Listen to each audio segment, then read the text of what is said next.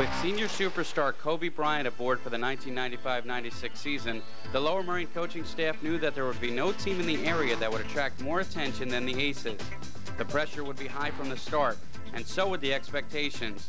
Knowing this, Coach Greg Downer got Lower Merion prepared for the season right away with a game against superpower Roman Catholic at Drexel University.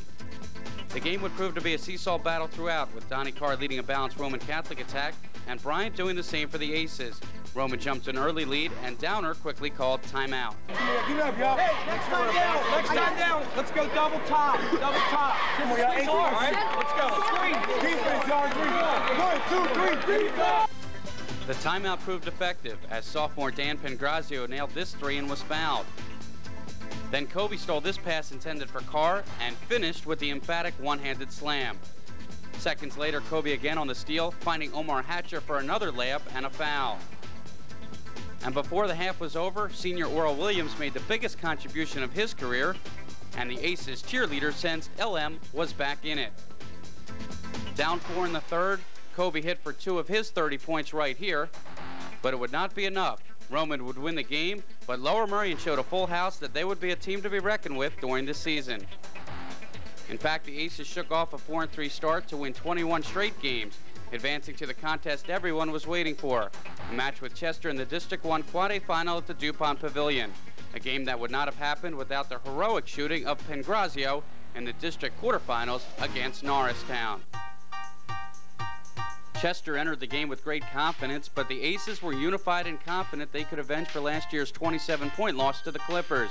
Dabney helped trigger the intensity with this district Griffin, while Pettit would work hard on the boards to combat Chester's 2 6'7" centers.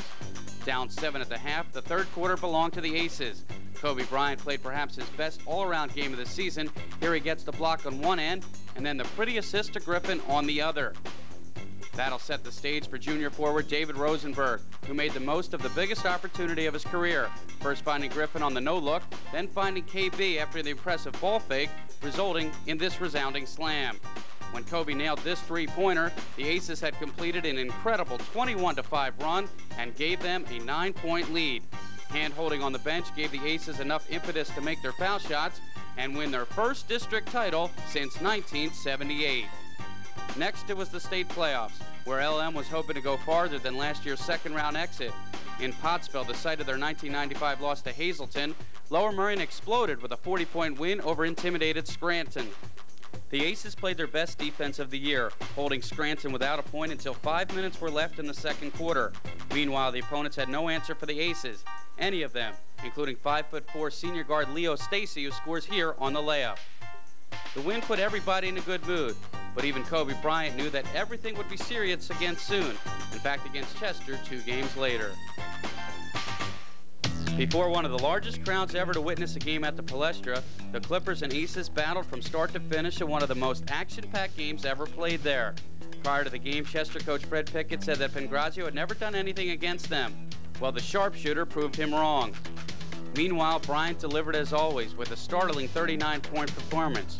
But down the stretch, Pengrazio injured his ankle, and turnovers helped Chester tie the game. Thus, it came down to this: John Linehan versus Emery Dabney. And Dabney won, sending the game into overtime.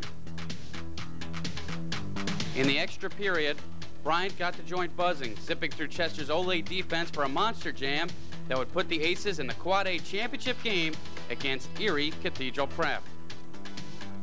Coming off the emotional Chester win, the Aces were out of sync early and needed strong performances from Griffin and Dabney just to be down single digits at the half. Upping their tempo on D, the Aces controlled the second half and went up by 2 on Hatcher's late free throws. Then Carrie Walker sealed the championship victory with this shot off the front rim, and the Aces had their first championship since 1943.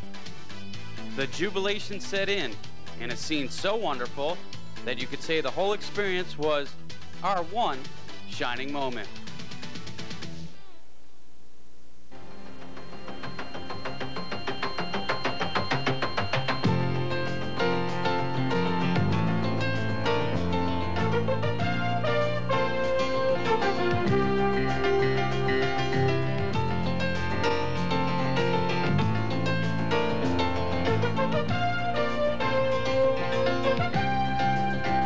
ball is hit. There you are. You're running for your life. You're a shooting star, and all the years no one knows just how hard you worked, but now it shows. In one shining moment you reach deep inside. One shining moment you knew you were alive. Feel the beat of your heart, feel the wind in your face. It's more than a contest, it's more than a race.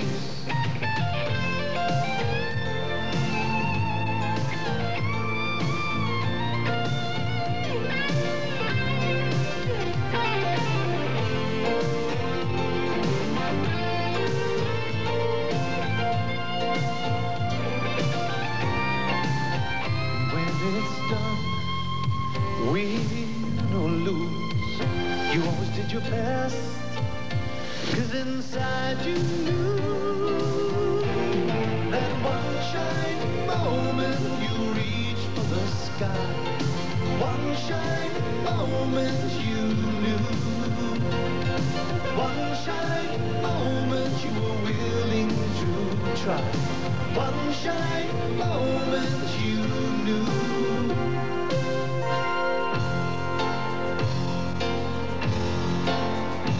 One shine.